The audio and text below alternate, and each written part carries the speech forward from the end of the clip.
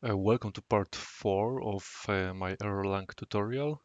In this part, I will be talking about tuples, what are the tuples, how to create tuple, and how to access tuple element.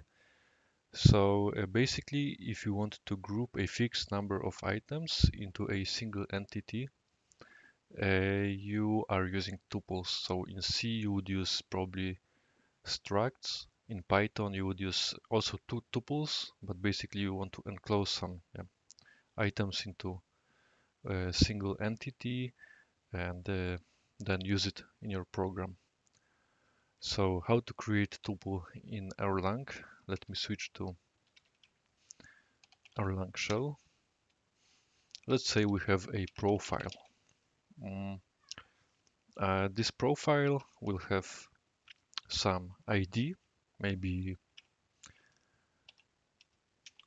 one, and the username, let's call it Mike.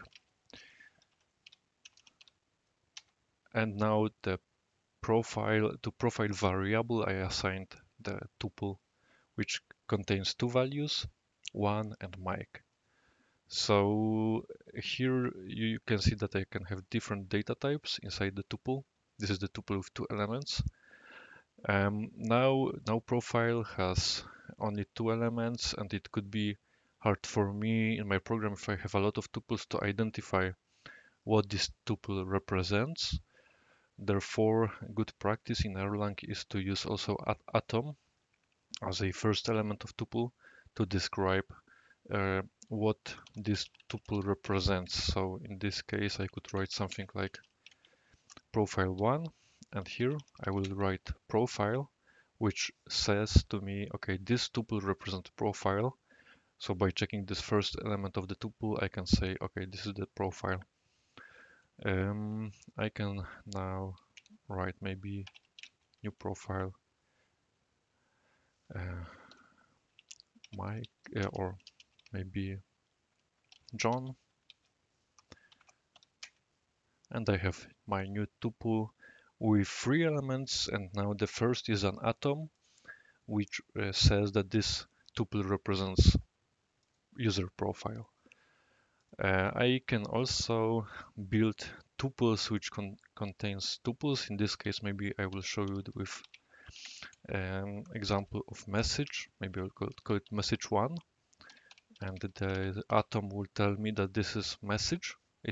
This data structure represents the message, and I want to have in this tuple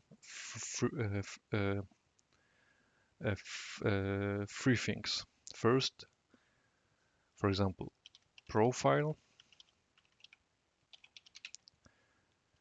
profile1, and hello there. So this is the message which says, for example, that this is the message which says that this message was sent by Mike to John, and the message text is hello there. So now how to access tuple values. To access the tuple value, I can write something like ID, username, profile. So this will do the pattern matching, and now ID will will be equal to 1, and the username will be equal to Mike. So as you can see, I extracted values from profile like this.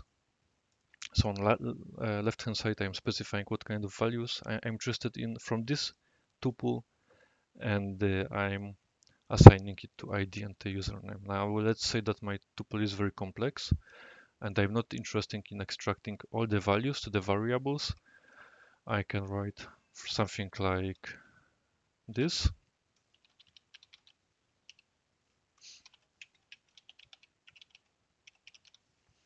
And here I'm saying that I want to skip, I'm not interested in the first value of tuple, I just want to take the username from this tuple. and now username is Mike. Username 1 is Mike. You're probably also interested how to extract values from such tuple.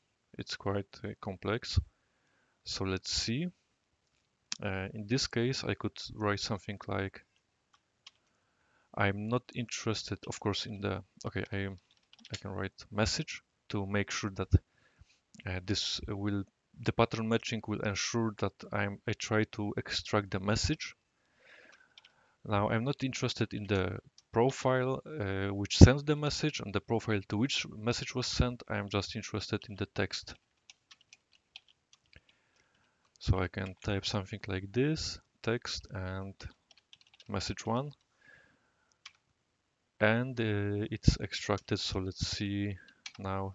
Yeah, I extracted text to this variable text. In case I want to extract some from the message, I want to extract, for example, the from profile, I could write something like this, profile.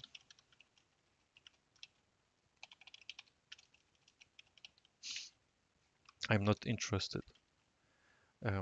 Maybe something like from profile.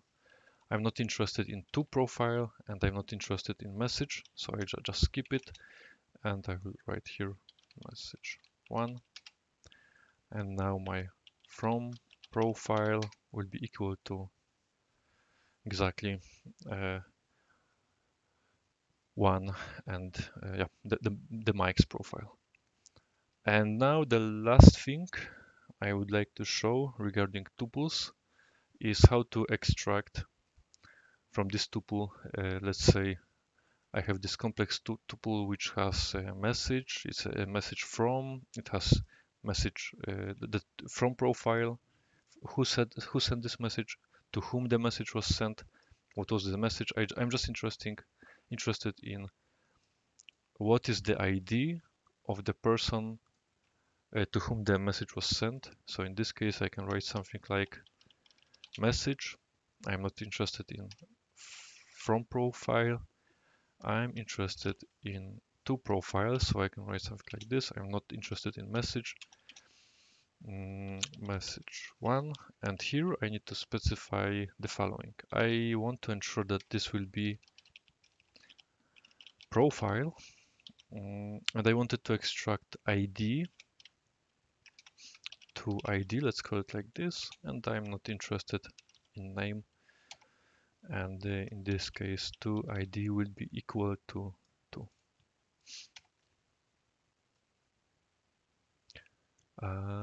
Some error. Okay, I forgot about this dot, and now to ID is equal to 2. So as you can see, with the pattern matching, I can do some extractions of the data inside my tuple, and I can, yeah, it's also quite easy to create tuple. It's very dynamic. I don't need to specify my tuple structure before upfront. And in the future, I will also show how to use tuples for more advanced use cases. So thanks for listening, and stay tuned for the next videos.